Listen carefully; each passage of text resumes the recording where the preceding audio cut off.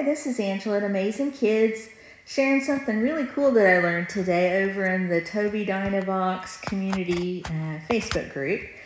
Did you know that you can program a button to open a specific thing within their Boardmaker Student Center? I already knew that you could go over to the dashboard and open Boardmaker Activities. But then you have to go through all these files, and things are embedded within files, within files, within files, and it just kind of takes a while to get to stuff. So instead of doing that, I thought this was really cool. So most of those would fit under topics. And so, for example, the tools that they have in their math folder fit very nicely under games. And so I programmed buttons to open the dice. 6. Isn't that cool? So you could do participating in playing a game and then talk about the game. And they have one with 2 dice. 11. They have color dice. Red. Then they have spinners. Red.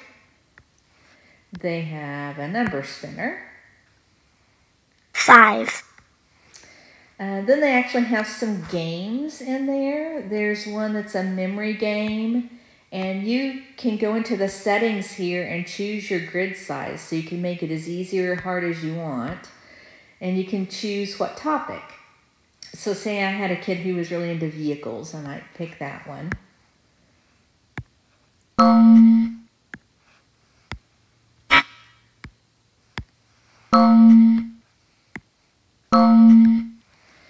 And then they have a face-up matching game, so you could talk about things being the same. Then they have a target practice. And again, you can change all the settings in that. There's a whack-a-mole. And that's adjustables too, and you have other characters that you can choose. There's even a cute Feed the Animal game that's real simple. And then there was this... Find the pairs that are the same. For Go. matching Go. words. Then back over under topics, there were some that fit nicely under reading. All those Core First books that they have. So like this one, Go, Go, Go. Go. Go. Go. And you can also tap Go. on Go. words to have them read. So I thought that was cool. So I put a bunch of those already. That way they're quick. And kids could use these independently to read. It takes a bit whenever you first open one up. But how cool is that kids could independently look at these themselves. And then lastly, under calendar, I put that. So we're in March 17. St. Patrick's Day.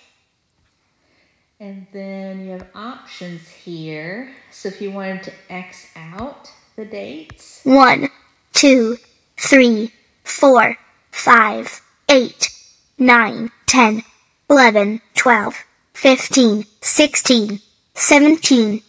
So if you had a kid that needed that as a support, that looked helpful as well.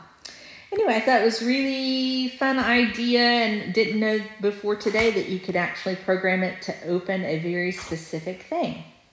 Hope this is helpful to you too.